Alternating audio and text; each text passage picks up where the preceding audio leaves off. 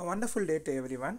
I am KEERTHIVASAN of grade 11 and me and my team are here to present about the idea, the wireless charging roads.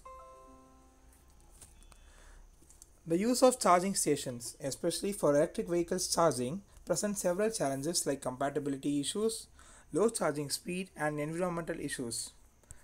And as a solution, we have brought the idea of wireless charging roads, which enables the drivers to charge their vehicles while driving, and it uses renewable energy to charge it, making it safe for environment, also making the costs efficient over time.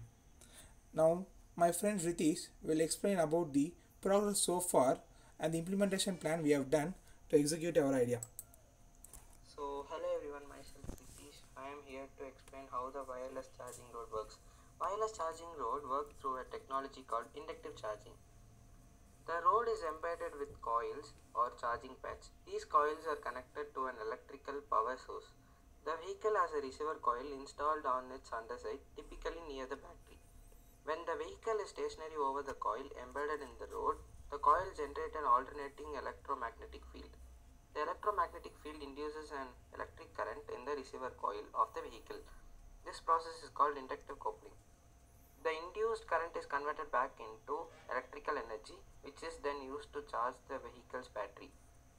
This technology allows electrical vehicles to charge without the need for physical cables or plugs, providing a more seamless charging experience, especially in locations like parking lots or specific lanes where vehicles are expected to be stationary for a short period. Within a budget of 1000, we can create a small display of wireless charging road using the same principle of the original project.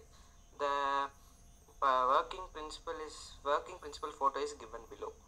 So if you like this invention, please like and share this video. Thank you.